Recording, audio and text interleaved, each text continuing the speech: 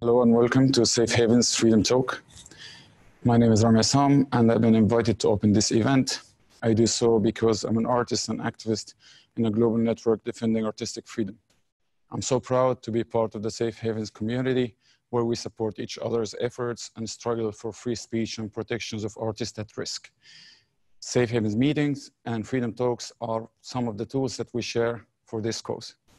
And today I'm very happy to introduce the brilliant Kathy Rowland, the co-founder of Arts Equator in Singapore, as well as art producer, writer, and editor with a very special interest in art censorship.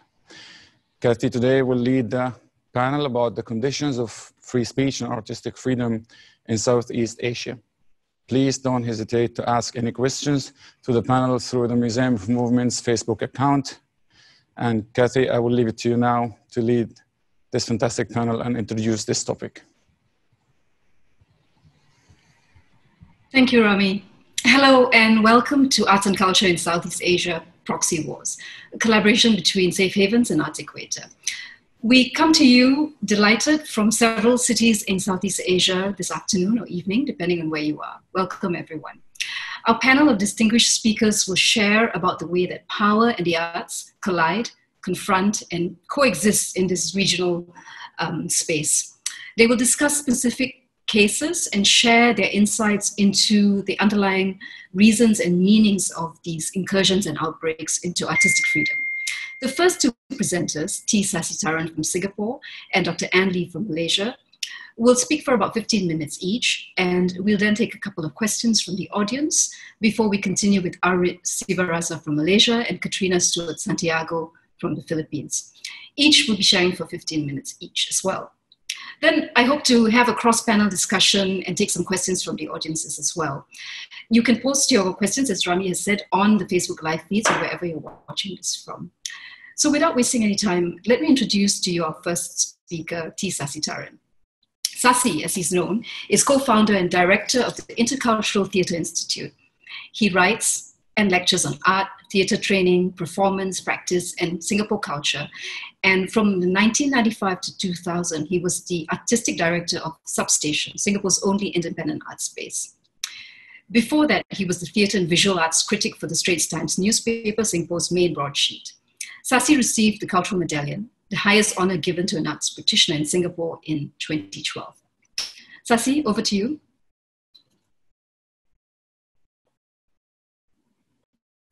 Thank you, Kathy, and the good people at MOM. Hello, everyone. It's night here, and I'm sure it might be light somewhere else. So I'm hoping that this talk will shed some light on the situation of censorship in Singapore. Artists in Singapore have worked with the reality of censorship since Singapore became independent in 1965.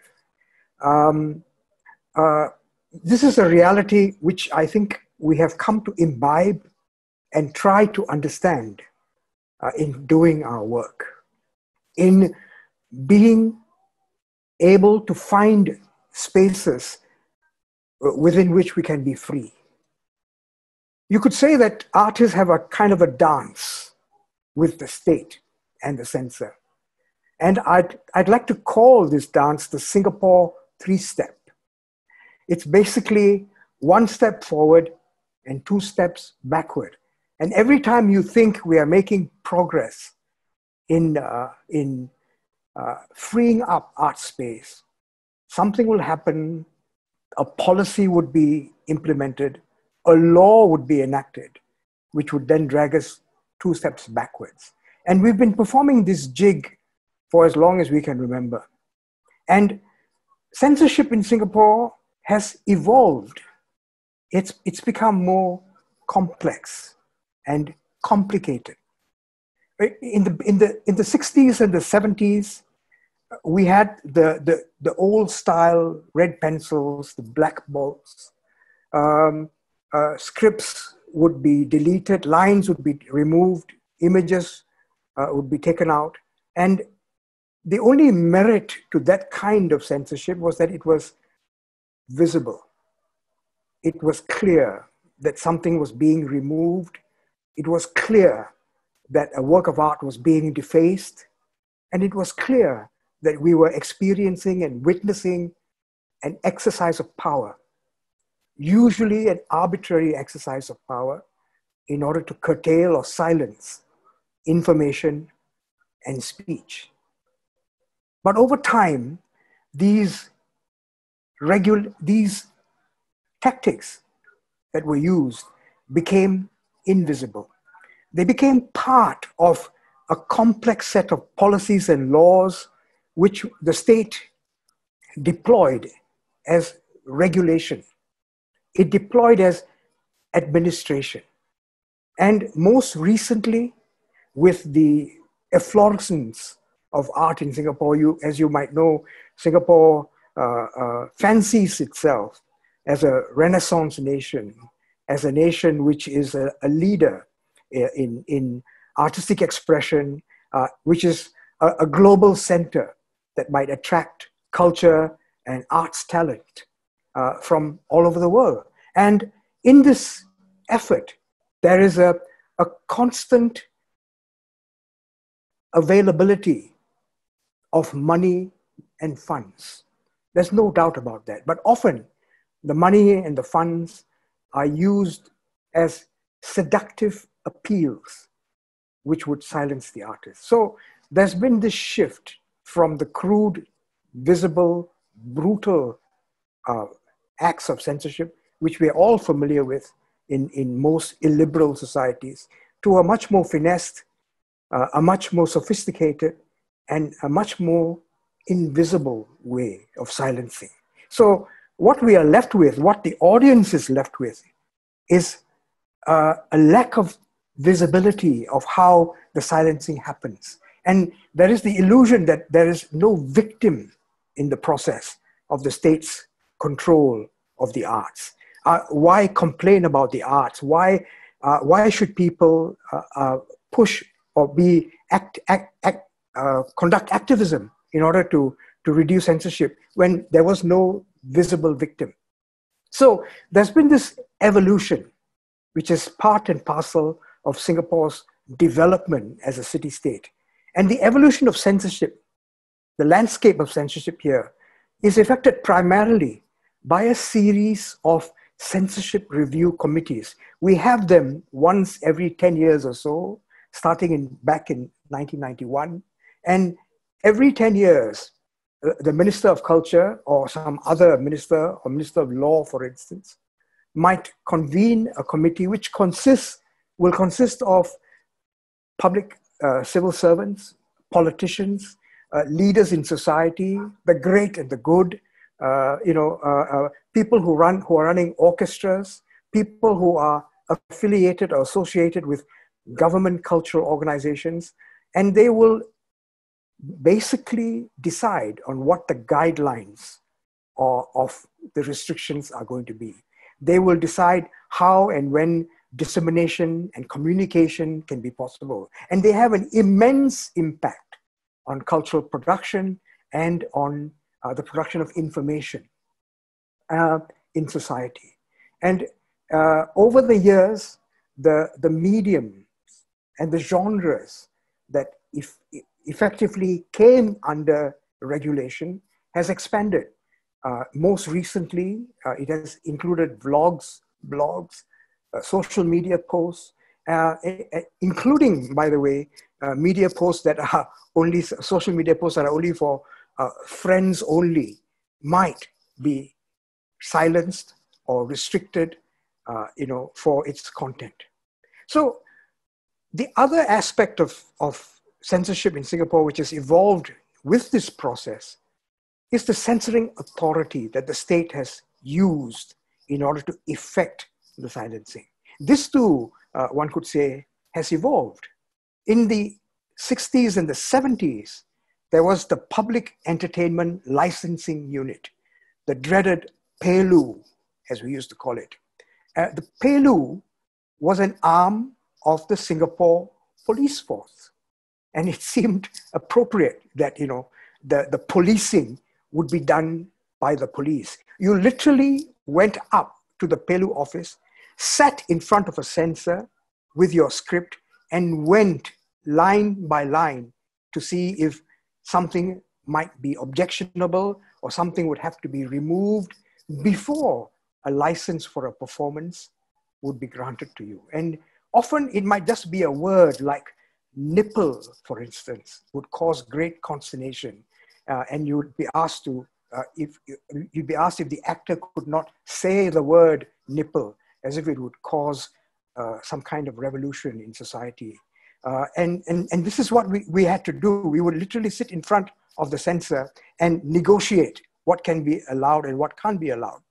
But slowly, this authority was shifted from the police, and now it rests with the Info Communications and Media Development Authority since 2003.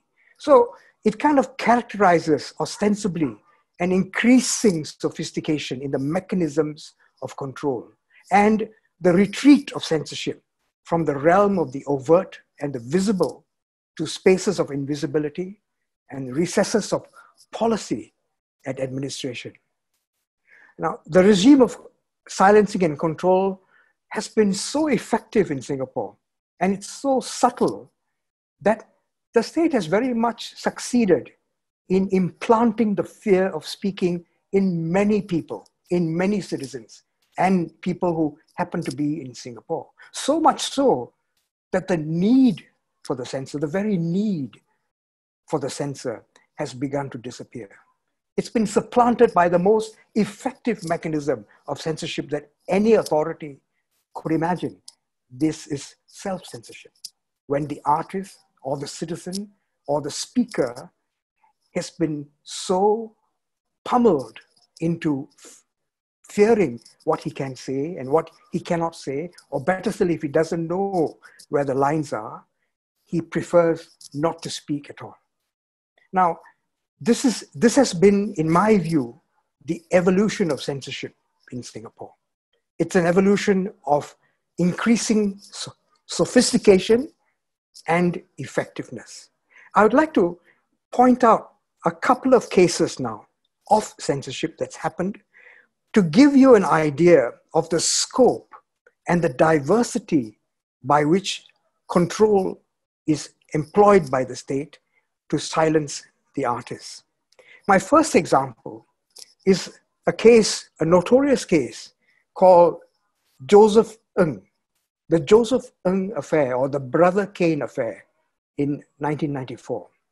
There was an event at a shopping mall, postmodern installation art, performance art event that included a number of genres, that was run by an independent assembly of artists in a shopping center. It was a 5-hour event that ran overnight. In that event, in that festival, there was a 2-minute performance of a performance art piece by Joseph Ng, which effectively was a protest at that time against the entrapment of homosexuals by the Singapore police force. Joseph Ng enacted certain actions and then stripped naked, turned away from the audience and snipped his pubic hair. This particular moment was captured by a journalist who was not supposed to be at the event because this was a private event and the press was not supposed to be there. Nevertheless, the next afternoon, the tabloid ran the picture with the headline, "Pubic Art," and that was it. All hell broke loose, and overnight, funding for performance art was withdrawn by all the official bodies. Nobody could fund or present performance art in Singapore overnight. And what this was the means of control through money. All funding was removed, and any other foreign organizations which might have be interested in funding performance art was discouraged from doing so.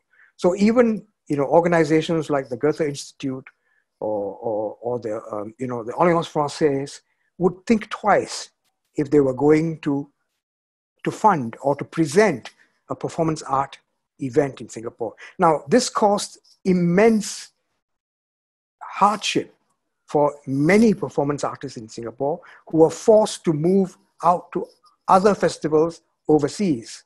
Now, I cite this because I think this is unique in the history of art, because the Singapore state gained a singular distinction of a jurisdiction which not merely censored an artist or an artwork, but in one fell swoop, a whole genre of art and art making was censored. And it took 10 years before performance art could be rehabilitated and received funding again. The other example I'd like to give you happened within the context of the Singapore Biennale. Now, this is a huge festival that's government funded, and it's hosted by the museums. This happened in 2011, and it was the closure of an exhibition by a foreign artist called Simon Fujiwara. The exhibition itself was called Welcome to the Hotel Munba. This was an installation art exhibition by the British artist Simon Fujiwara. And it was curated by the museum for the Biennale. The problem was that the installation included a number of what was deemed to be pornographic elements, which were strewn on the bar and in the floor. What was interesting was that the museum allowed the installation to stand for the first week, because the first week was open to trade, to arts professionals, and to the international media. But at the end of the first week, these magazines were removed because they were deemed to be improper and obscene for the lay public to see. Now, when the artist heard about it, of course, he requested for the exhibition to be closed. So again, we see the use of power by the state, a very cynical and a very deliberate use, where aspects of the exhibition were allowed to go on because for the benefit of the international media and for brand Singapore, but in effect, it was not allowed for Singaporeans to see. My third example is the banning of a film in 2014 by Tan Pin Pin. The film was To Singapore with Love. This was an internationally acclaimed film which essentially interviewed political exiles who were forced to live outside the country. Because if they had come back because of their dissenting views, they would have been immediately imprisoned. Therefore, they had no choice but to leave the country. Tan Pin Pin, who was an internationally renowned filmmaker, traveled the world and interviewed these people, essentially trying to understand what their connection to Singapore was. How do they see themselves still as Singaporean? And the film was banned, again, de facto banned, because by the time in 2014, the film rating system had already been in place. But the IMDA deemed that this particular film would not be allowed for all ratings, which in effect banned the film. But the ludicrousness of this act becomes clear only when you understand that the film was widely available over YouTube. And people would actually travel across the causeway to watch the film being screened in Johor Bahru. So it was not an effective censorship at all. Nevertheless, the state persisted because it wanted to draw a line in the sand, a symbolic line in the sand, to say what was going to be allowed and what was not going to be allowed. And in effect, the film was banned, if you understand, because it began to question the founding mythology of Singapore. Because this is what these political exiles were questioning. They were questioning the right of the ruling government to form the historical narrative which they claimed was the founding myth of Singapore's progress. And this will not be allowed. And there's another aspect to this which is very interesting, because back in almost a decade ago, a play by the name, which was called The Lady of Soul and the Ultimate S Machine, was allowed in Singapore after previously being banned. The play is by a political playwright by the name of Tan Tan Hao. It was an irreverent, satirical play, essentially criticizing the materialism and the economic imperatives that have guided Singapore's progress, namely, the need for a soul. And it involved, it criticized the civil service, it criticized the political elite. And the play was not allowed, or it was severely censored in 1992 and 1993. But overnight, in 1993, after the new censorship review committee had met, the play was passed without cuts. And it was staged by a leading company in Singapore, Theatre Works, and directed by Ong Keng Sen.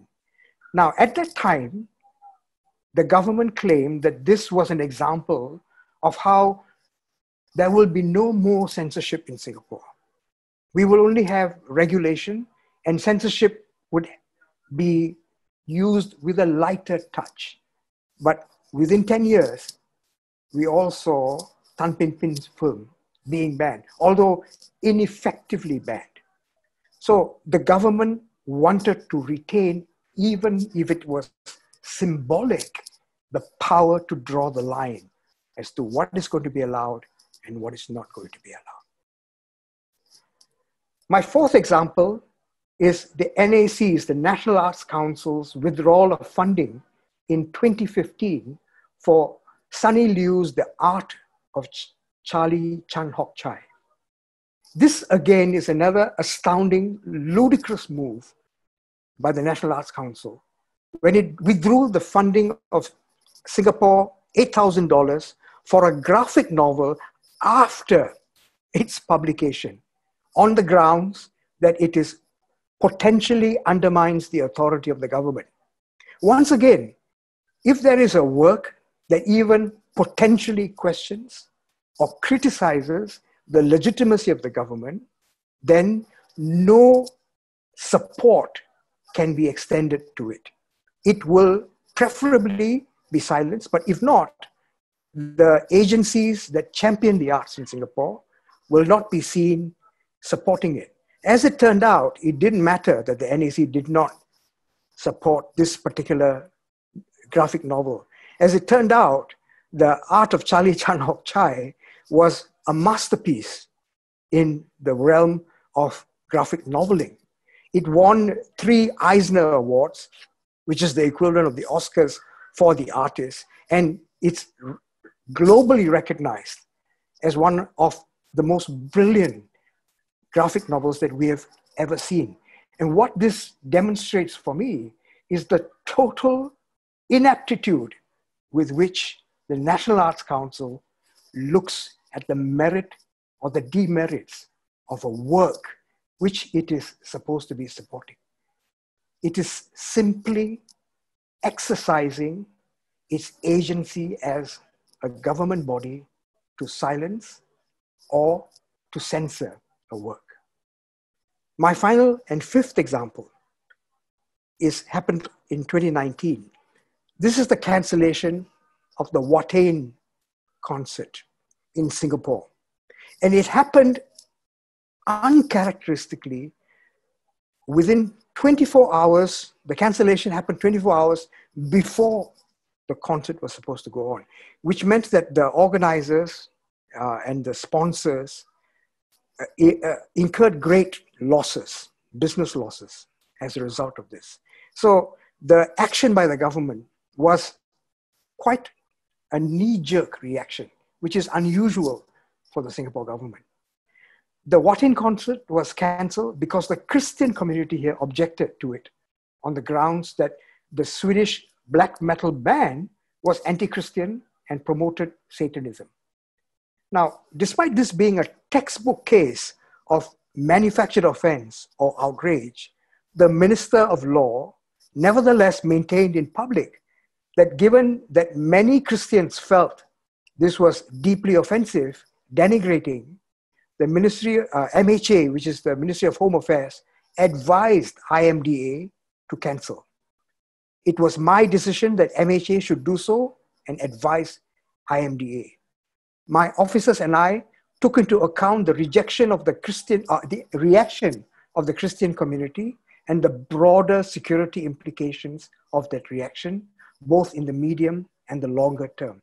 This was a case not of the state exercising the right to censor, but of people. There was a frightening coalition of people who had come together and used democratic means to silence the expression of someone else in society. This Christian community could have easily asked its followers not to go for the concert, not to buy tickets. It would have had no impact at all on the community's beliefs, or the people who belong to the community would not be impacted in any way if they did not attend the concert. Despite this, they moved to have the event cancelled. This, to me, was particularly frightening, because finally, it was not just the state censors that we need to be worried about, but interest groups, religious interest groups, or other political interest groups with different agendas, which could be motivated to silence and reduce the space available for cultural production. So I think that, I hope I've given you some measure of the shift in the landscape that we've experienced as artists. Many people, particularly observers from abroad, are surprised to learn that freedom of speech and expression is actually enshrined in our constitution. It's understandable because Singapore's view, the view of Singapore amongst observers, is that it is a highly illiberal society. These rights, the right to free speech, have had the stuffing beaten out of them by serial legislation, enacted by successive parliaments, restricting, conditioning, and limiting them to the point of oblivion. So although the right is there in the Constitution, its exercise has become almost impossible. Every Singaporean school child will tell you that these rights are not absolute, that the right to free speech is not absolute, and we must not expect that ever to be so. We have taught our children too well, I think, to forget that these rights actually do exist in our Constitution. And that as citizens, we are entitled to these rights. If not absolutely, then at least fully and completely. It's only the contingency of politics that has continually silenced us and reduced the space for freedom of expression in Singapore. This has been done completely legally. There is a whole raft of laws which are in the books in Singapore, which enable the government to do the silencing, which enable the government to camouflage censorship as regulation, which enable the authorities to cancel or to remove objects of art or other objects of cultural expression. I can go through these laws with you a bit later, if that is necessary. What I'm trying to establish here is that all of this is legal in Singapore. censorship is legal in Singapore.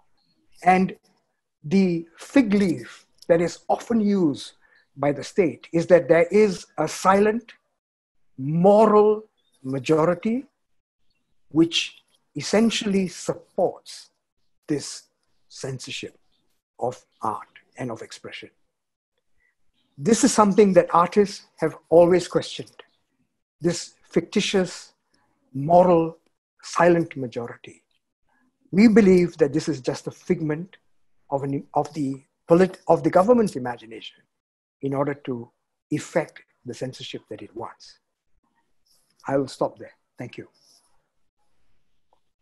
Thank you, Sasi. Thank you very much for that.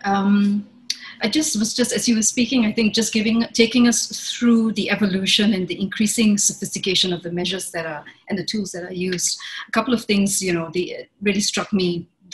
The fact that the arts has the ability to challenge certain narratives that are created by the state is what makes it so powerful. And I think also this emergence of non-state actors as another force of censorship, which I hope we'll have a bit more time to discuss later in this evening. But right now I want to just pick up on two things. Now, you've mentioned that there has been this emergence of a kind of policy framework versus, let's say, a more legislative legal framework, right? And just pulling that out, and as we understand, policies really are methods that governments use to reach certain desired outcomes. So it's more of a carrot narrative than a stick narrative, whereas laws can be often have the force of being enforced. They are often preventative. How has this shift from using laws to one that is more policies, which is more bureaucratic, reframed censorship in the minds of the artists themselves in Singapore? Yeah, as I tried to say, tried to mention in my speech, Kathy, the effect of these policies, the effect of these administrative strictures, as it were, is to make censorship invisible. Now, I want to make something very clear. None of these policies are done without the power of the law behind it.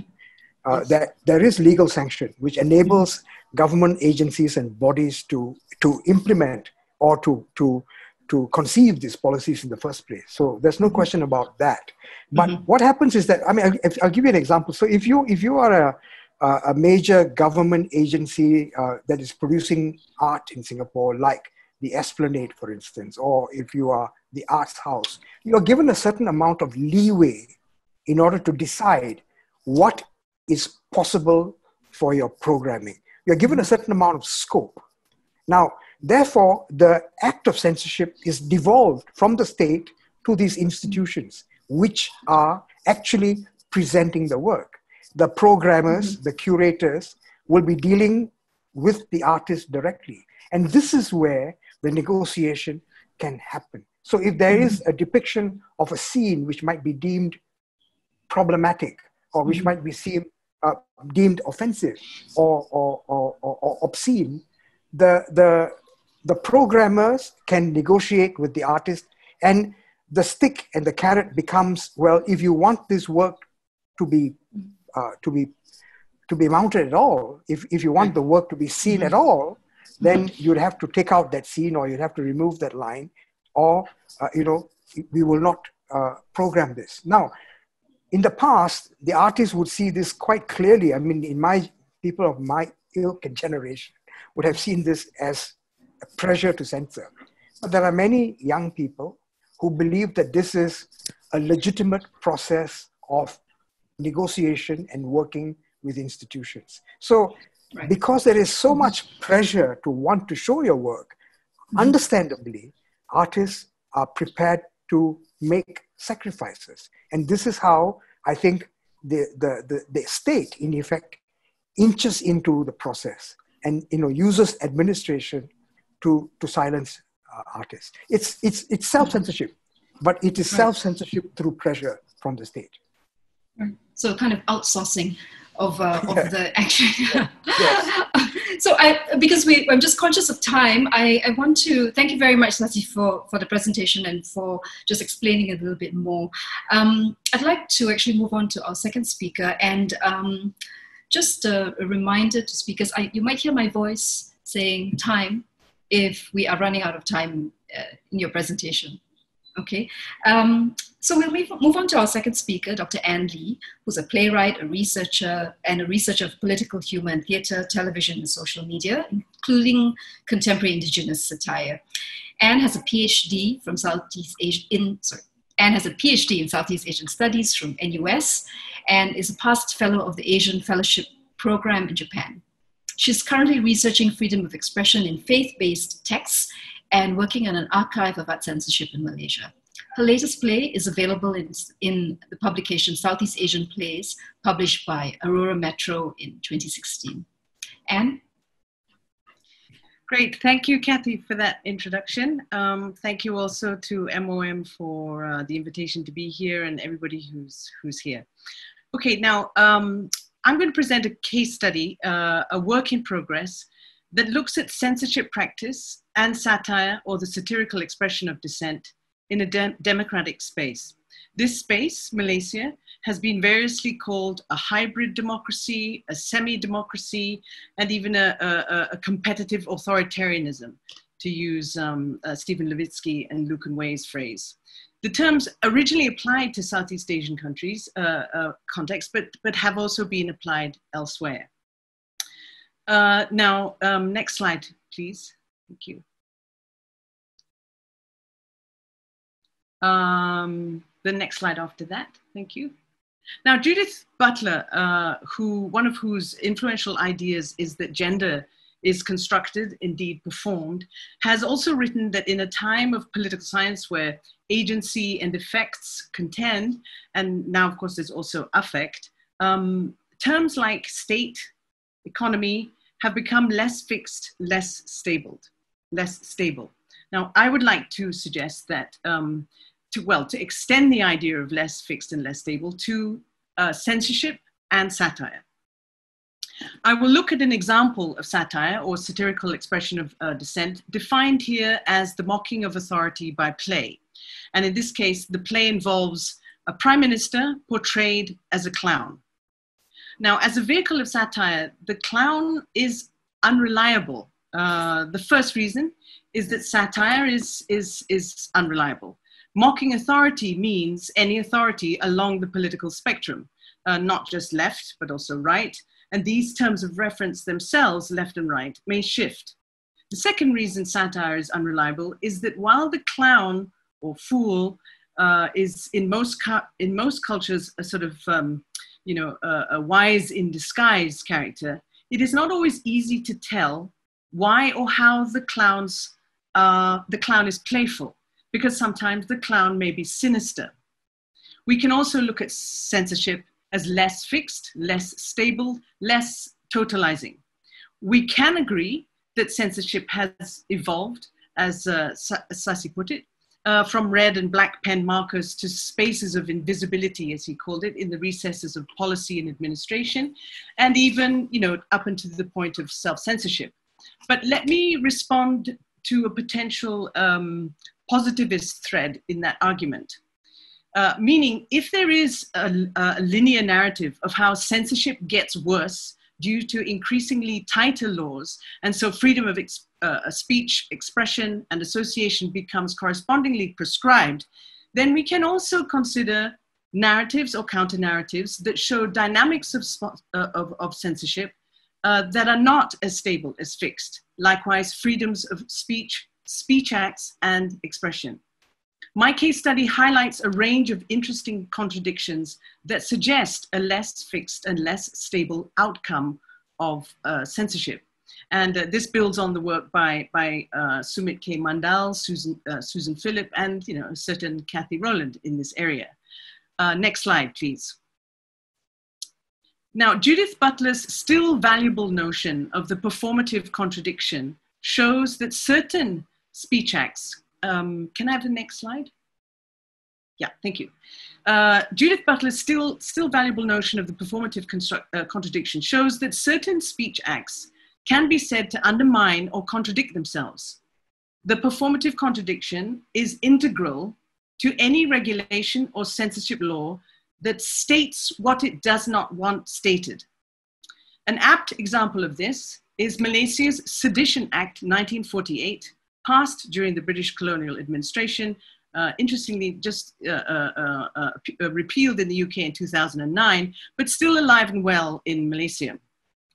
Now, a broad definition of sedition, or to show seditious tendency, is to utter words that bring into hatred, contempt, or excite disaffection or ill will, membangkitkan perasaan, against a number of things, any ruler, any government, or to question any matter, right, status, position, privilege, and others in relation to the certain provisions in the federal constitution. The performative contradiction here is that when we talk about the Sedition Act, we also commit sedition. Next slide, please. This contradiction can be demonstrated by reference to a series of satirical expression of dissent by Ramy Essam, what he calls visual disobedience, recalling civil disobedience. Now, in the Southeast Asian region, visual disobedience in the form of cartoons, comics, caricatures, and so forth is the most researched area. Zunar, I know the political cartoonist, has also spoken at this panel, but there are artists of various gender and sexuality, including Joy Ho, an illustrator and cartoonist. Her or their work can be found at fever_dream. Shirin Rafi is a freelance illustrator at wildd.sing. Both of them will be talking at a new narrative event, although its co-founder PJ Tam is currently facing increased persecution in Singapore. Click, thank you. The next one. Now, Ramy Essam's work covers a broad number of years, but I focus on his portrayals of a former Prime Minister of Malaysia, Najib Tun Razak, who is now convicted of white-collar crime concerning just one of many companies associated with a massive financial scandal that he allegedly led, involving the theft of up to approximately 20 billion US dollars. I think that's about 17 billion euros, from a sovereign fund called the One Malaysia Development Berhad, or 1MDB, between the years 2015 and 2018. Next slide, please. Ramy's depiction of the highest public officer in the land as a clown went on to become a face of a scandal that, quite often because of its intricacy and complexity, bewildered many. Now, kita semua penghasut means we're all seditious. The full line translates as, if a country is full of corruption, well, when a country is full of corruption, we're all seditious. It points to the systemic and extensive reach of the alleged corruption. It also recalls the performative contradiction integral to any regulation or censorship law, that talking about sedition means we cannot escape sedition ourselves. Ramy points out that in that year alone, 2015, 91 charges under the Sedition Act occurred, which, as Amnesty International pointed out, was about 5 times as many in that one year than had been in the first 50 years of the Act. Now, this image appeared on all his social media accounts, Twitter, Instagram, and Facebook. Initially from 20,000 followers, but grew eventually to a domestic audience that can be calculated of around approximately 7 million. Stories about this particular clown, which I refer to as Ramy Badut 1, would also appear on the BBC, New York Times, CNN, Time, and elsewhere. These are only English language references, but reaching an estimated audience of 30 million. Next slide, please. But back then, within an hour of posting the clown on Twitter, this rare and unusual notice appeared on his account, a warning from the Police Cyber Investigation Response Center. It had hardly made an appearance after this, but next slide, please.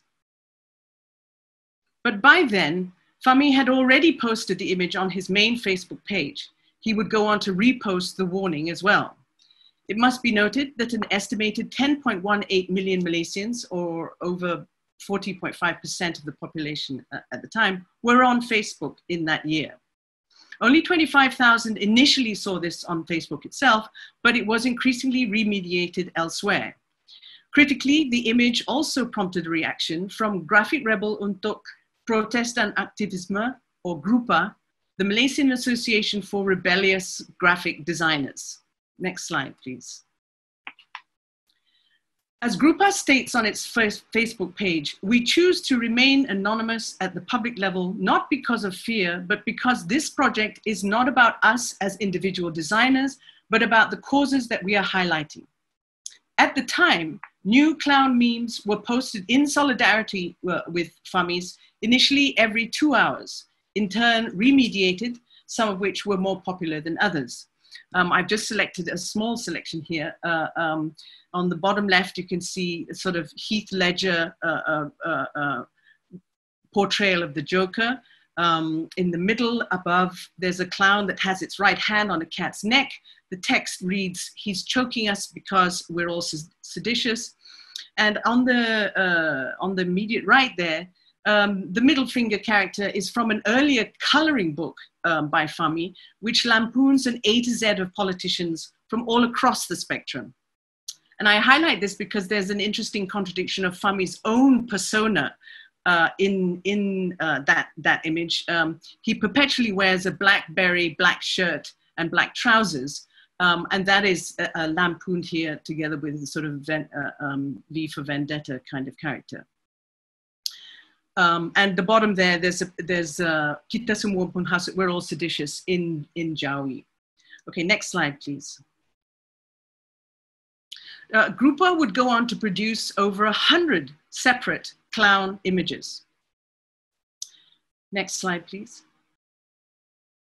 Fami himself would produce over 80 clown images. In all, nearly 200 clown images were created during the first 2 months of 2016 and later remediated.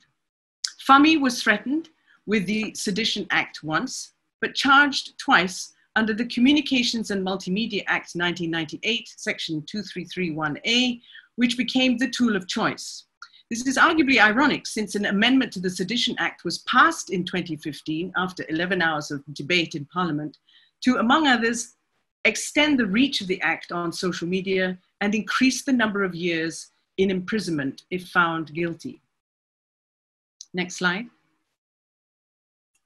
But what is also interesting is a jump from online to on ground that also happened. Evolutionary biologist Richard Dawkins originally coined the word meme. He wrote that, just as genes or DNA molecules propagate by leaping from body to body via sperm and eggs, so do memes go leaping from brain to brain. Now, he was also the first person to apply the concept of a virus. And, today, of course, we call it going viral. But this online to on-ground action here occurred in all 13 states of Malaysia, based on printers who supplied stickers and t-shirts, which were openly listed on Fami's Facebook page. On the same page, people posted their on-ground action of pasting stickers, posters, redesigning the clown for themselves, and wearing t-shirts that could also be bought from printers. In this way, the campaign took on a life of its own, as Fami states. Now, proper documentation of this effect and affect of contagion is ongoing. Next slide, please. In real time, 5 months after the first clown meme appeared, this article appeared in Utusan Malaysia, the oldest national language Malay newspaper, which at the time had an estimated readership of just over 500,000. Its headline is translates as graphic designer charged for posting fake image of the PM or Prime Minister. But it is the photo that demonstrates a prime example of the performative contradiction, namely the very same image that the verdict sought to censor by fine or imprisonment was held up for all to see by the artist himself. It would take another year for one of the charges Fami that occurred to Fami to be met with a verdict. In this, he was eventually found guilty for using network services to transmit content that is obscene, indecent, false, menacing, or offensive in character with intent to annoy, abuse, threaten, or harass another person. He was fined 30,000 ringgit, I think it's about 6,000 euros, but chose a crowdfunding site and managed to raise the full amount in cash from public donations within less than 24 hours, a clear demonstration of support for his work. In conclusion then, a number of contradictions presented themselves in this example of censorship and satirical expression of dissent in a so-called hybrid semi-demi democracy or competitive authoritarianism of a space. One, the performative contradiction that any regulation that states what it does not want stated can be found in the Sedition Act, whereby the Speech Act or talk about the Sedition Act is to be simultaneously committing sedition. Famy's clowning serves to highlight this contradiction not only as some kind of small compensation, but a full-blown satirical expression of dissent on both online and on ground, under the campaign theme of Kita Semua Penghasut, that we are all seditious. The apparent impracticality of arresting everyone, or the population on Facebook that may have observed one or more clown memes, saw in effect one artist charged for 2 images instead of nearly 200, and none of the anonymous rebellious graphic designers. This was, so to say, censorship performed. 2, the practice of censorship is less fixed or stable than may be presumed by the existence of the law against it. The sudden rash of 91 charges under the Sedition Act that occurred in that year alone, the Sedition Act Amendment, and the new tool of the choice being the Multimedia and Communications Act, indicate outcomes of censorship are not necessarily guaranteed by the number of laws. Indeed, it may be said that the Sedition Act 1948 and its amendment in 2015 served to generate work by artists. Now, this of course draws on the argument of Michel Foucault, by whom some of Judith Butler's arguments are also influenced, but that there are no relations of power without resistance. The resistance is formed where power is exercised. In other words, famously, power by the state is productive, not simply repressive. A final contradiction is that not all state bodies, such as the government-owned media, will produce a consistent line. Utusan Malaysia added 500,000 viewers to see the clowning image. The point being that vulnerability and precarity exist in explicit acts of prohibition and censorship, because instead of shutting down public debate, they can lead to proliferation of it instead. Okay, thank you. That's the end of my presentation. Thanks, Anne. It was fantastic. Thank you so much for that.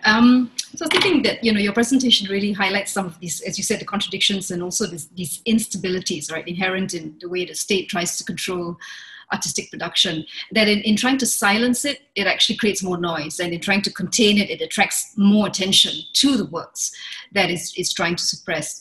And it almost seems from your presentation that artists have some kind of advantage, an upper hand in some cases, but perhaps lack the tools to take advantage of these contradictions. From your case study that you've been studying, I know in Indonesia as well as in Malaysia, but perhaps just looking at Famy's case, what lessons do you think we can draw as artists, as art workers, from the way that his case unfolded? I'm struck by if what Sasi was talking about seemed like an outsourcing of control, this almost feels like a crowdsourcing of resistance, right? Because of the hive and the way that there was this replication of his work. Can you maybe share? Yeah. Yes, well, I think what is interesting here is that Famy was able to get support from other artists, specifically in that genre, but that kind of gave it much more, gave it much more legs. It continued for a much longer period. And I think that artists can work together when something happens in a way that typically artists may not, because either for genre differences or because of, some kind of, habitual distancing and so forth. But I think also he had huge, significant public support. You know, he has, although it's urban based, it's quite a range in terms of class and age background. I think that the way it could jump from online to offline, I think was very much a part of that. Now, I don't think it extended because, you know, I think it's been quite well covered that, you know, even from sort of the so-called Arab Spring, that, you know, you can't have a revolution by online, you know, Twitter. You know, it really does depend on how strong the on-ground infrastructure is in order to be able to then carry through some of the change. But I think that it's sort of that idea of artists being able to work together in order to extend a kind of resistance and being able to persuade a range of public following would be something that, you know, could be tried again, perhaps. But this was something which, you know, it had its, perhaps, you know, the idea, the sheer scale of the 1MDB scandal was just, could take up that much population involvement. Thank you. Sasi, could I ask you just, because there are so many differences and similarities between Singapore and Malaysia. I mean, there's a shared history, but then there's also just really deep, deep gulfs of differences between them. And you've mentioned the Renaissance City Plan, which in 2000, the Singapore government launched a massive and very detailed roadmap into turning Singapore into a Renaissance City of the Arts, and invested a lot of money in infrastructure and human resources to make that a reality, right? In Malaysia, on the other hand, arts and culture has received very little state investment. We've had progressive governments that have promised to do this, but generally the Ministry of Culture, Arts and Tourism, or whichever iteration it is at the moment, because it changes, you know, has not really had the political will behind it to really kind of develop the arts infrastructure. So I want to ask, right, do these differences translate into, you know, more growth but less freedom in Singapore versus less growth but more freedom of the arts in Malaysia? I mean, how simplistic or accurate is a view like this? Both, it's a question to both Sasi and to Anne. I don't think it's possible to think about the possibility of freedom just in terms of the funding levels, the infrastructure support, the government, involvement in the arts. I don't think it's just about the money and the level of development. I think really what's behind the money and the infrastructure is centralization of authority. I think that becomes the critical thing. The structures of work, the structures of production, the means by which an artist can create work becomes more and more an aspect of government control. And because Singapore is so small, and because of the tremendous efficiency with which the systems are managed in Singapore, it's not just about the fact that there's been a lot of money and development, but there has been a corralling of centers of power. I mean, from simple things like spaces for performance, the walls for exhibitions, control of publication, control of the internet. And again, this reflects not just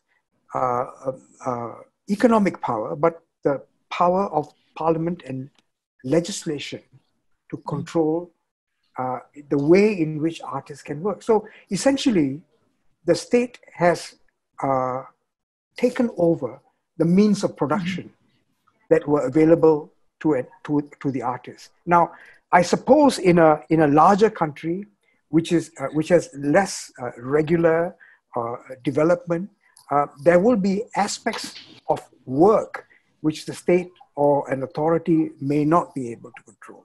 And there, I think, is where there is the possibility of, freedom and originality to blossom. So I don't think it's a direct relationship, but I think it works through control of systems and control of power. That's what it comes down to. Yeah. Thank you. Unfortunately, I think I just got a time reminder, so we have half an hour more. So I'm going to actually just move on, and we'll save your answer and your response to that for when we move on. And I think I'll quickly just introduce the next speaker. And just a reminder to those of you who are listening in, you can actually post your comments on the Facebook Live pages or on Vimeo, wherever you're watching this, and the questions and comments will be fed back to us. Siva, I'll introduce you right now. Our Sivarasa read law at St. Anne's College, Oxford, as a Rhodes Scholar. With other activists, he founded Malaysia's leading human rights advocacy organization in 1989 to campaign for the repeal of the infamous Internal Security Act. In 1998, after the Reformasi or reform movement ignited in Malaysia, he entered the political arena and is now a third-term member of parliament. He's married to Anne James, a prominent actress in the Malaysian theatre scene. Siva, over to you. Thank you, Kathy, for that quick introduction. And can I start by thanking MOM for this opportunity to speak to all of you. And I'm going to try in the next 15 minutes to give a quick, like a bird's eye view of artistic, cultural, and also political, or rather the limits on artistic, cultural, and political freedom of expression in Malaysia. And it was great listening to Sasi and Anne earlier, speaking from the Malaysian and Singaporean perspectives. And again, I think it's a good reminder to see how much of a common journey actually these two countries have traveled together in our histories. Although, of course, as Kathy, you pointed out, there are also, of course, differences, clear differences between the two. Now, Malaysia, like Singapore, has a whole armory of laws basically intended to control expression. And I think in both countries, you will find the roots of the systemic control through those laws start in colonial times. Anne Lee just mentioned the Sedition Act, and which was in Malaysia, we had it in 1948. The British introduced it as a form of political control, and of course instituted mechanisms basically to control creative forms of expression as well, because during the British colonialism, which was with us until 1957, there were movements for independence, and the British rulers were very concerned about independence movements using culture and art to promote the ideas, what they considered the subversive ideas of independence and so on. And at that time, as we know, both in Malaysia and Singapore, left-wing movements, including what is then known as the Malayan Communist Party, also got involved. And so you had this paranoia, in a sense, developing vis-a-vis the left-wing movements of this part of the world. And that is really the legacy from which much of the repressive legislation comes from. So if I could start with the first slide, what I've done is just to list out so that you get a sense of what I call the armory of laws that are used regularly from time to time in Malaysia to basically control actually freedom of expression. And Kathy, I think you also documented in a website all the instances really of use of such laws. And if I'm not mistaken, perhaps in the last 30 to 40 years, you've documented at least 50 over cases of such use of such laws to control all forms of artistic expression, from film, books, performance art, and so on. So I'm not going to go into it in too much detail because I think, but just to mention these key ones, the Full Censorship Board Act of 2002, ostensibly to control obscene or lewd films, but basically says that every film that is shown in public in this country must be approved. If it is not approved, and you do it, that's a criminal offense. You can go to jail up to 5 years. And these laws are not often actually, I mean, in a sense that not many people actually get prosecuted, but from time to time, you'll get a prosecution to send a message to people. So the recent case I've highlighted here is the charging of activist Lena Henry, who works with an NGO called COMAS. COMAS is in the business of promoting alternative filmmaking and so on. And she was charged in court for screening a well-known movie called No Fire Zone about the massacre in 2009 in Sri Lanka by the Sri Lankan army of almost about 100,000 Tamils, mostly civilians. And it was interesting that screening also took place in Singapore. It took place at the Malaysian Parliament. I was part of that with no consequences. But when she showed it in public, she was arrested, charged, convicted, and finally fined 10,000 ringgit as a reminder to all of the consequences of breaking the Film Censorship Board Act. Now, if I can quickly touch on the next laws, the next screen, please. The next slide. Oh, hang on, maybe it's got a bit mixed up. The next one, please. The FINAS Act, that's right. FINAS Act is what we call the National Film Development Corporation Act. Again, this is to regulate production, distribution, and exhibition of films without licenses. To produce a film, you need a license. To distribute it, you need a license. To exhibit it, you need a license. If you don't, it's a criminal offense, jailable up to 3 years. And the examples of the kind of draconian powers that are given to the state through such laws. If I could go one slide back, please. One slide back. Yeah, I mentioned this one. This is not so much legal.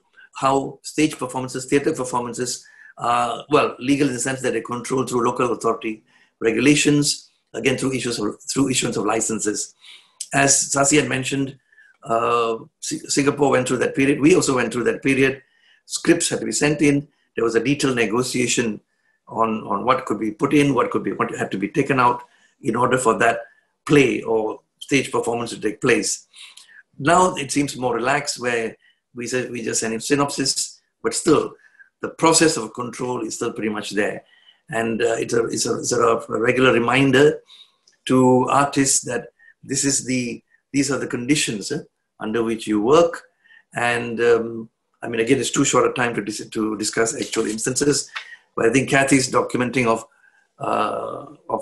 there are enough instances of interference in stage performances, in scripts, of censorship, of warnings, stopping performances after a few days, sometimes even stopping them before they start, and so on.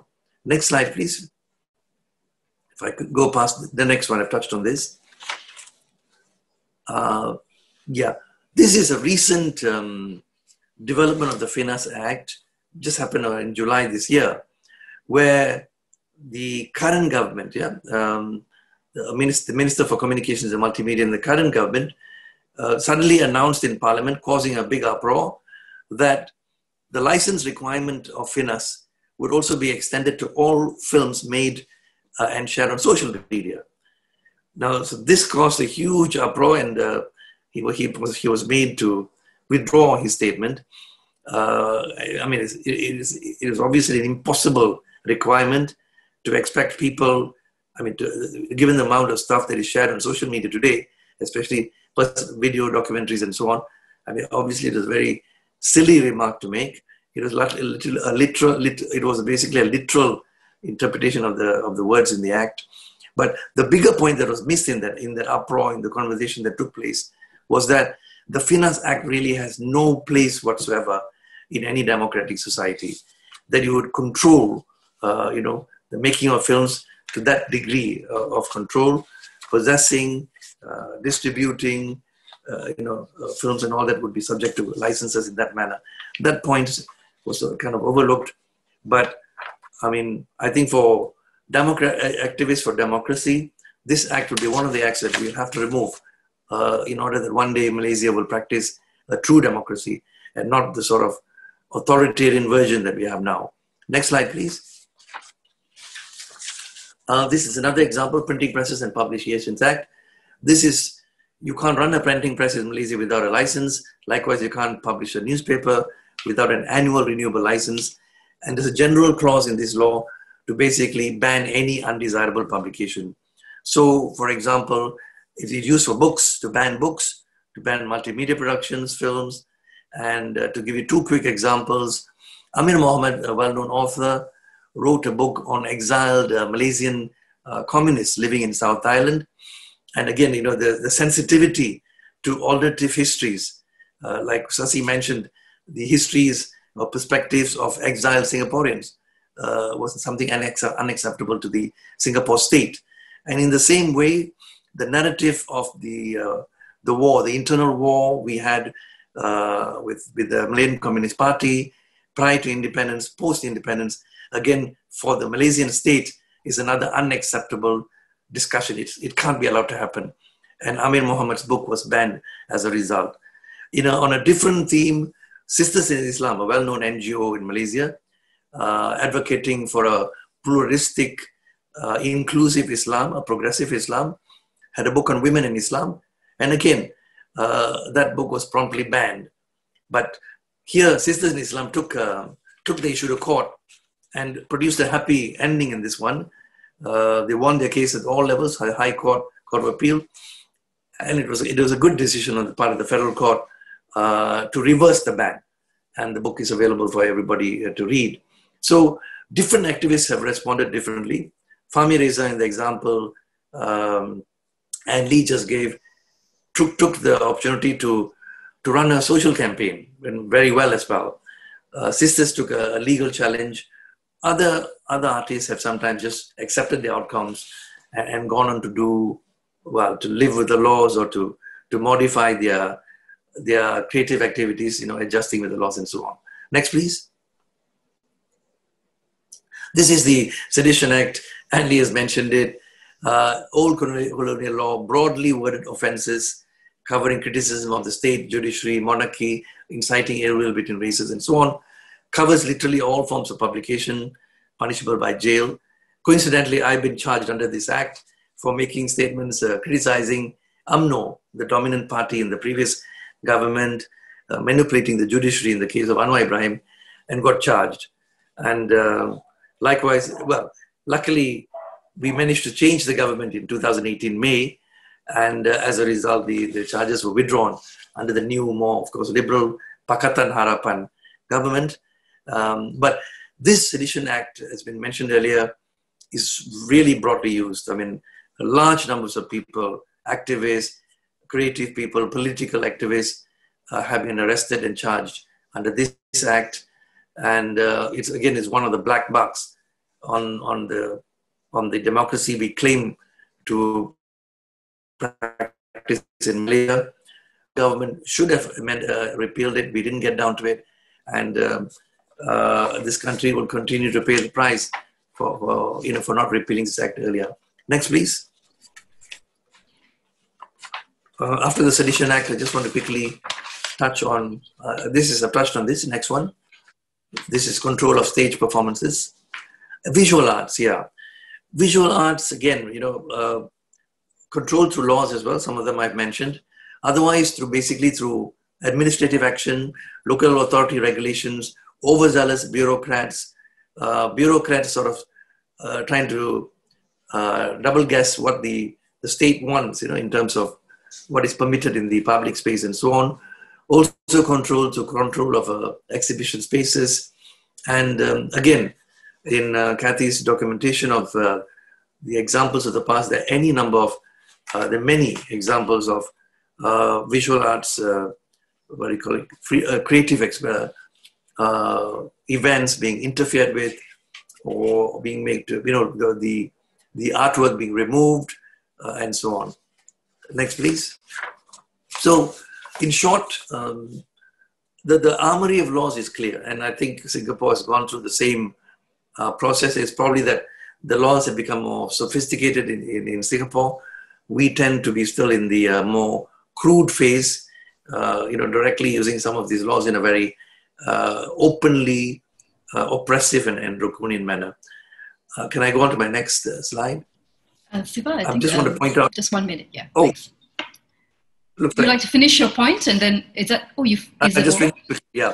So basically, just to quickly make a point about where the controversial areas are, we have the legacy of the battle against communism keeps, rearing its head, and artistic forms that tend to provide alternative conversations, usually themselves at the wrong end of the stick. Likewise is the development of Islamic conservatism. So in other words, artistic conversations around progressive Islam tend to get censored or criticized and controlled. Likewise, because of a deeply conservative mores in Malaysia right now, in stage performances, nudity, sexual scenes, LGBT issues, all these have become problematic and they invite reactions and control. So this is the current context where we are in Malaysia, kind of legacy issues of our battle with left-wing movements, a deep conservative Islamic awareness in many sectors of the people, and this is what I think remain big challenges for the artistic community in Malaysia. Thank you. Thank you very much, Siva. And our final speaker today is Katrina Stuart Santiago, who is an independent cultural critic and opinion writer from Manila and a contributing writer for CNN Philippines. She's also a published writer. Her essays have been published by Anatoa University Press. Her role as a critic is fueled her activism, which cuts across issues of cultural labor, systemic dysfunctions, and institutional crises. She is the founder of PAGASA, People for Accountable Governance and Sustainable Action, which seeks to build a new civil society for the urgencies of the present. Katrina will be sharing her presentation in a pre-recorded recording, and then although she's here in live and in the flesh, and once we finish with her presentation, I'll ask all of the panelists to switch on your cameras, and then we can have our discussion. Thank you.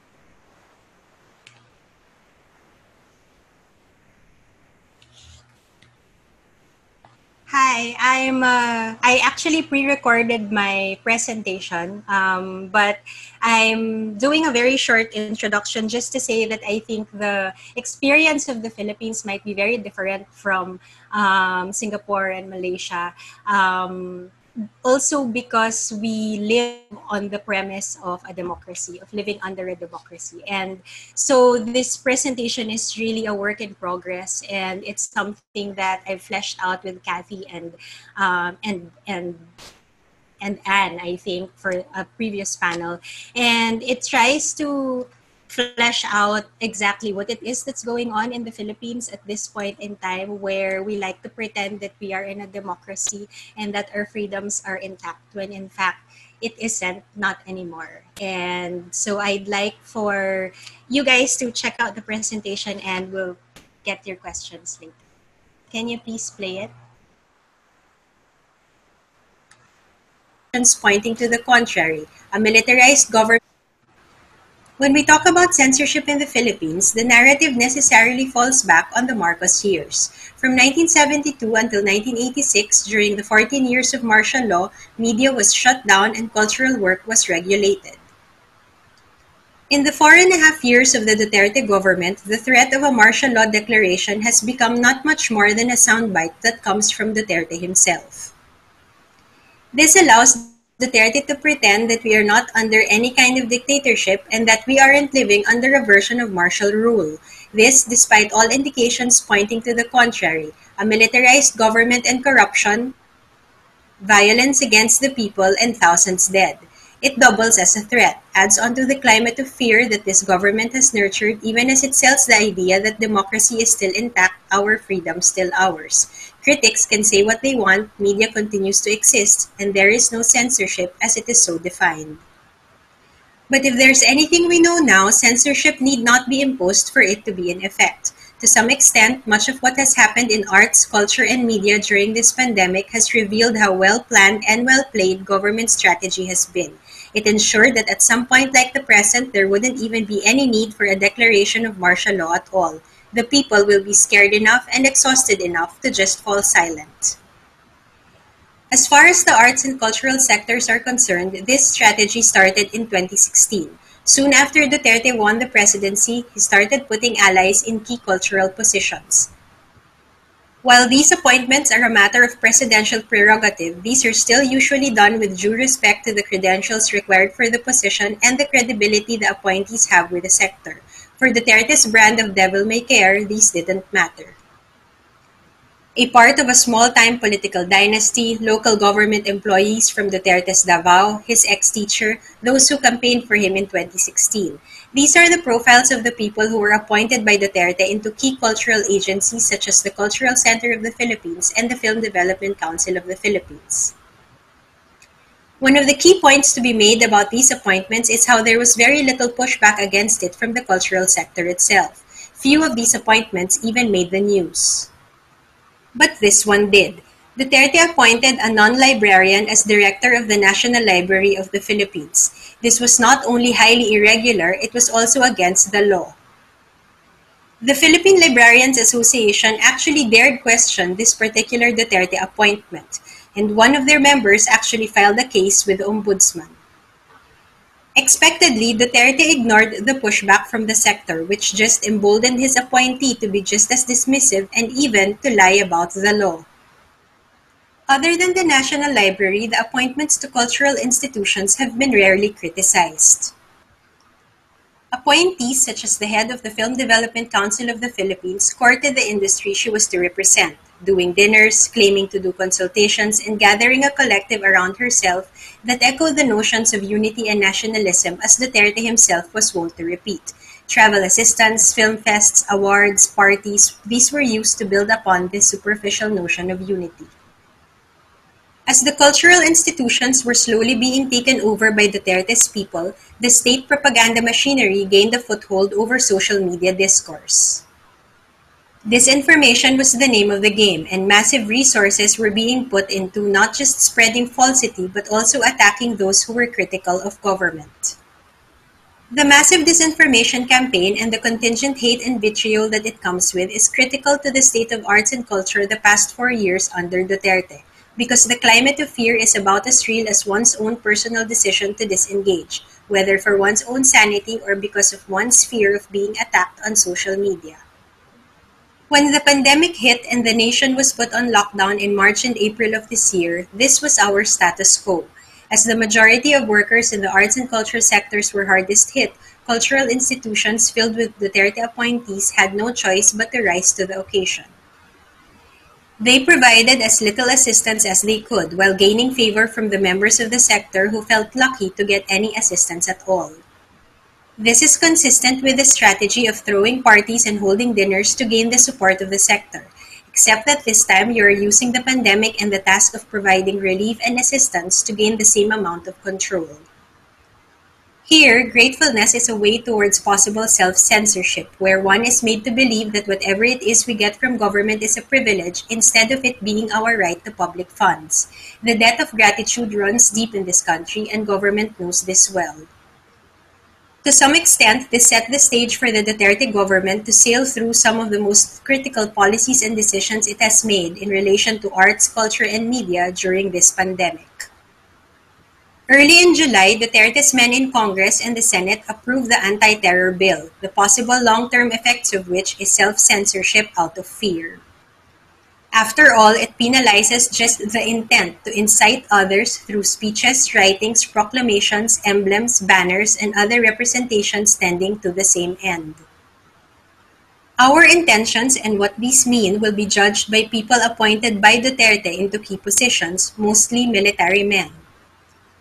There is every reason to fear this terror law when no less than the Justice Secretary has said that we could be considered as terrorists for the ideology that we believe in.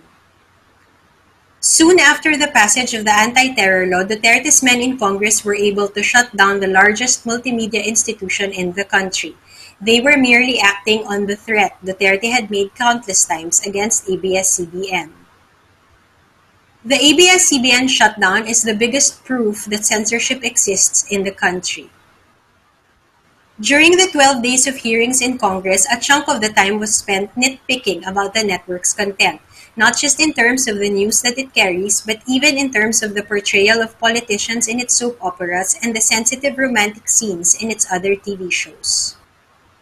Done in the midst of hunger and need, exhaustion and fear, this is the most violent act of censorship thus far under Duterte, rendering as it does 11,000 workers jobless in the midst of a pandemic. At the forefront of this battle for our cultural workers and against censorship should have been our cultural institutions.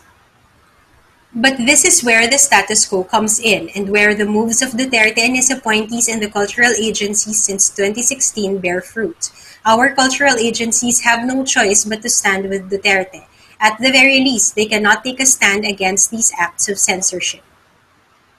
That this happened at all during this crisis should have been enough reason for a citizenry to collectively make itself heard out on the streets in the loudest voices possible. But given a militarized response to the pandemic, the status quo of silencing, and a new law that penalizes our intent, plus a monolith like ABS-CBN being shut down, the climate of fear is solidified. This is not to say that there hasn't been pushback against this government's moves to muzzle the press, to censor works, to threaten critics, and to regulate culture. It's to say that the ways we push back and the lack of a larger collective pushing back on the same thing has allowed government to dismiss us as nothing more than a noisy minority. These ways of silencing, deliberate and otherwise, are insidious and so far effective. There is no censorship, but we are afraid. There is no censorship, but we can be harassed and threatened by the president himself on live television. There is no censorship, but we can be jailed or killed. We realize now that censorship comes in many forms, and in the hands of Duterte, given a divided populace now exhausted and at the mercy of a well-funded propaganda machinery, it doesn't take much to see that through well-calculated coercion and insidious silencing, self-censorship has become second nature. So how do we move forward? Here's a starting point.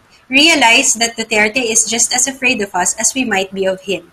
After all, the push to regulate and control culture continues. Proof that they are as afraid of the possibility that we might gather one massive collective that can tip the balance and shift the power to our side. History, of course, teaches us to keep going, as many others do, no matter how small the acts of resistance. I end with a very short clip that I think captures the state of affairs in the Philippines when it comes to the kind of authoritarian rule we live under and the strategies of containment and ways of silencing that we've lived with the past 4 years. As acts of resistance go, this is mine. Authoritarian regimes are always, because you need to symbolize them. Why is this an authoritarian regime? Is that what you're saying? Oh no, it's in consequence, yes, but not in character. Katulad namin ng mga congressman. So you consider boto lang kami ng boto kay Pangulo dahil sa takot namin. But wait, you. Ang ABS, mag-expire ang contract ninyo, mag-renew kayo, aywan ko lang kung ang mamayari sa inyo. Ako pa sa iyo, pagbili na ninyo yan. Man, nationwide man yan. Ikaw, ABS-CBN, you're a mouthpiece. Ang inyong franchise mag-end next year.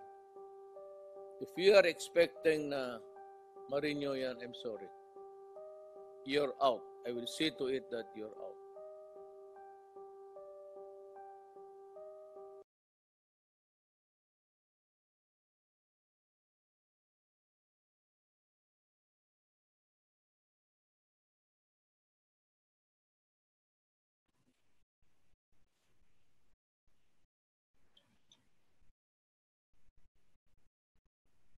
Thank you very much, Katrina, for your presentation and that act of final resistance at the end. I think it's a reminder that,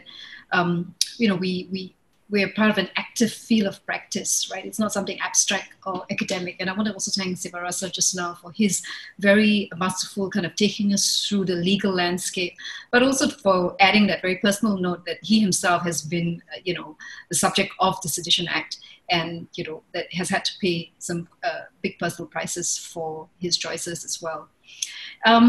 So thank you very much to all of our panelists. We've got a little bit more time. We're going to slightly extend the time. We're supposed to end now, but really I feel that maybe we can take another 15 minutes to have a quick discussion and take some questions. I want to also just once again say to anyone who is watching this live, there are some problems with the Vimeo, but you can catch this.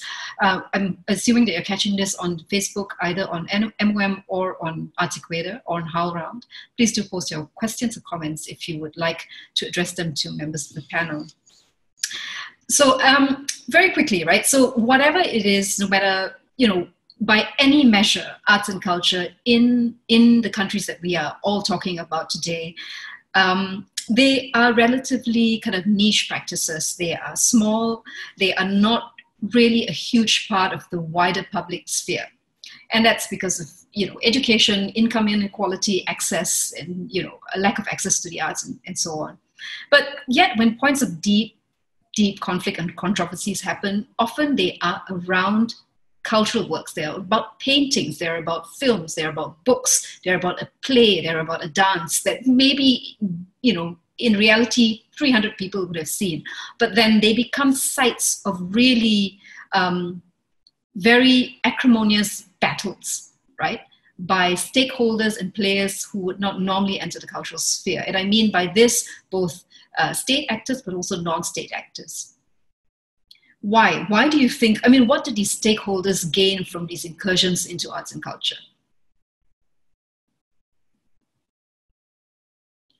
Katrina, do you want to? What do they gain? Well, they have access to public funds. I think as far as at least this government is concerned, it's become pretty clear that it's having access to public funds, being able to use it for government propaganda, unlike never before, at least not since the Marcoses. So I think there's a very clear sense of how the cultural sector can function, and how if they put the right people there early enough, then they can actually use it to their advantage, especially now that we're moving towards the next elections.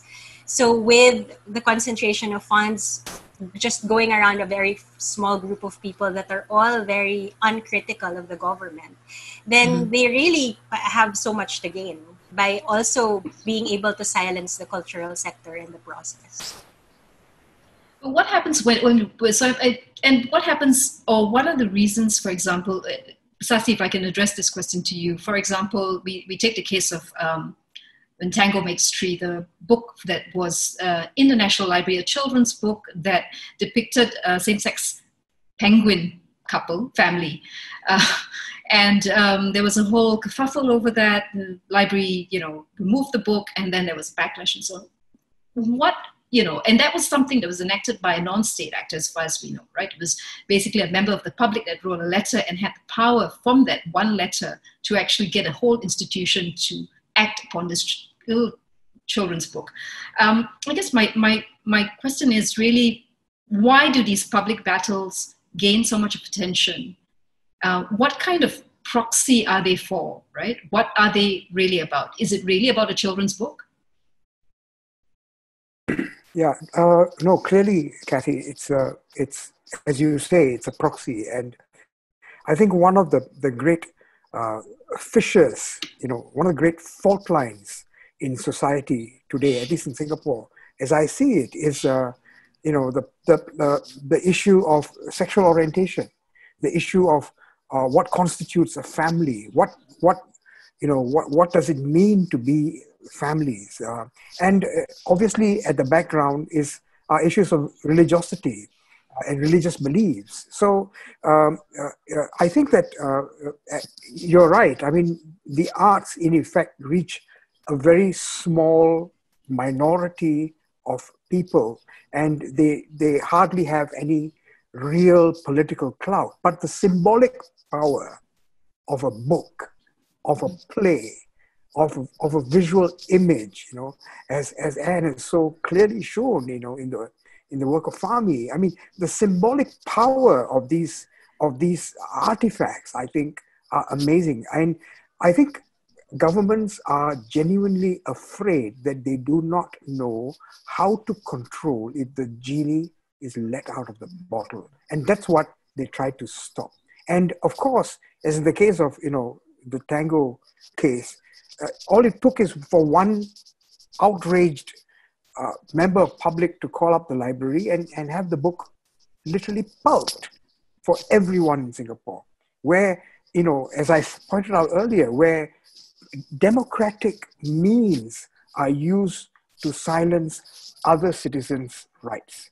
And so, I think we need to acknowledge that, quantitatively, the arts do not have much of a scope within society, but qualitatively, effectively, and affectively, they carry an immense power. Would any of the other panelists like to also comment? Anne or Siva? If you could unmute your mic, please. I think governments have always been fearful of what the arts community can do.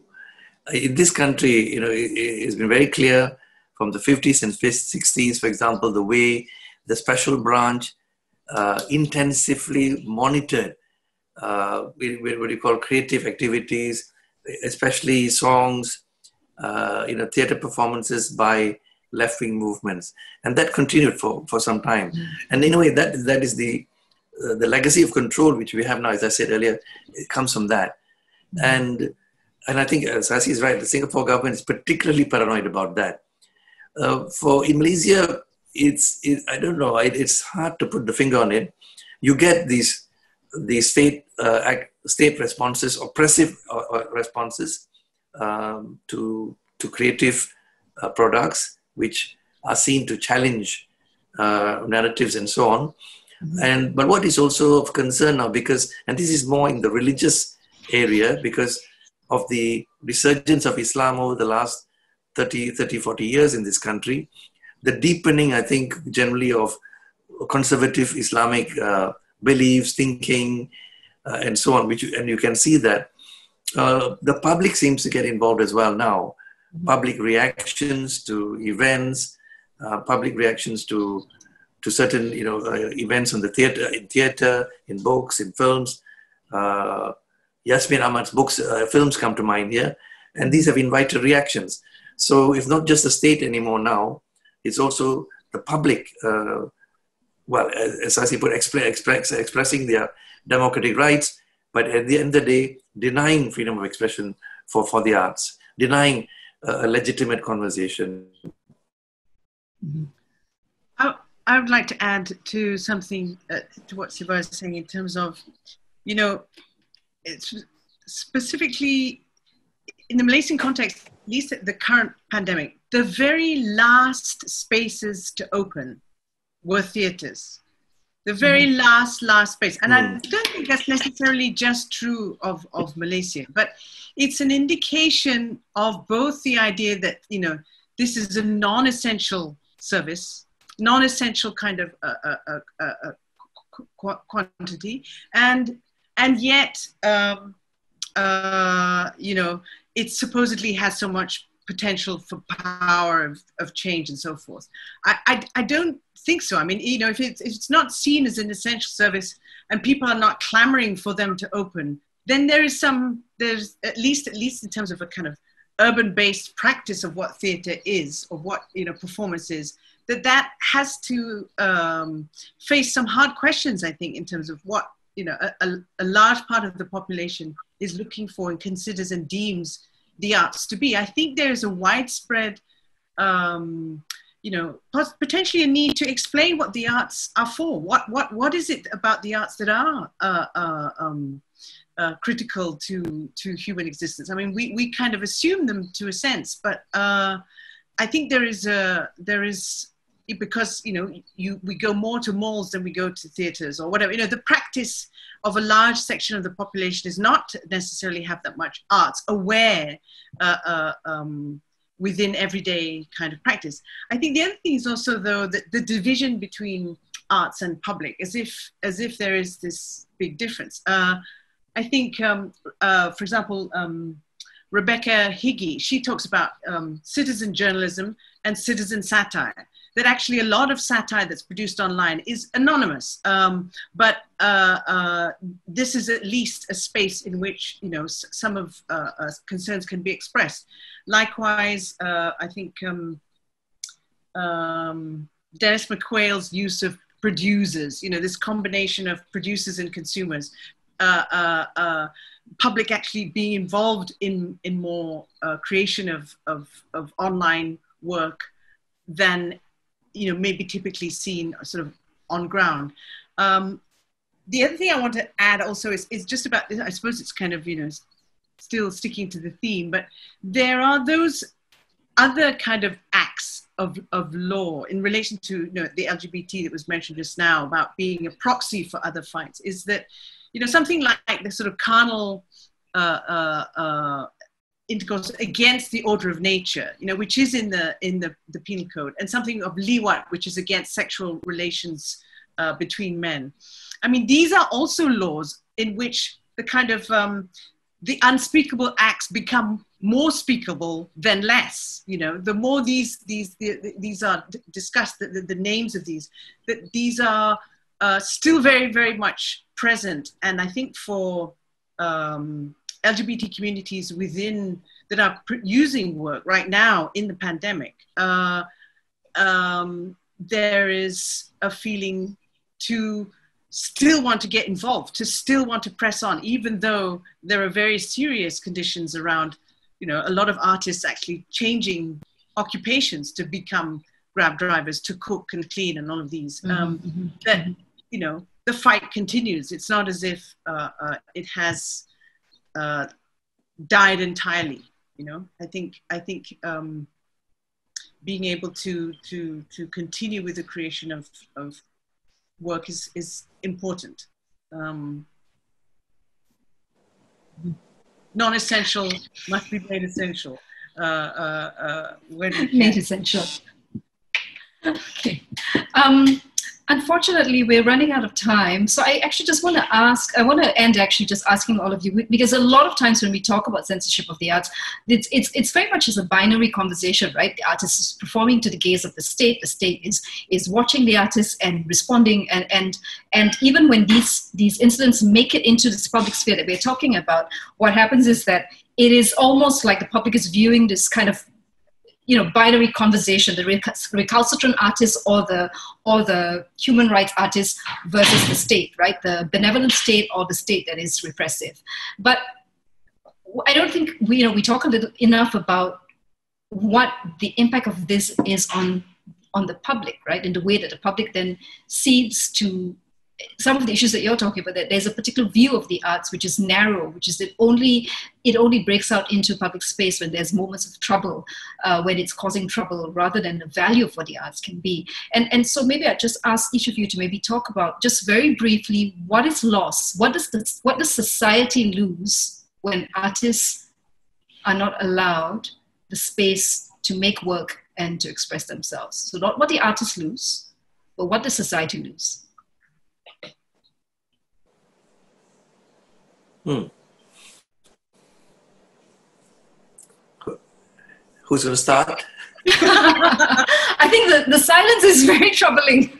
You're starting. If I may, then, let me. Siva, do you want to say something first? Well, mine is going to be very brief. The arts community creates conversations, important conversations, through various art forms. I mean, you know, film, dance, plays, and so on. So and there are also a range of artists doing this. Not every artist is a human rights type artist.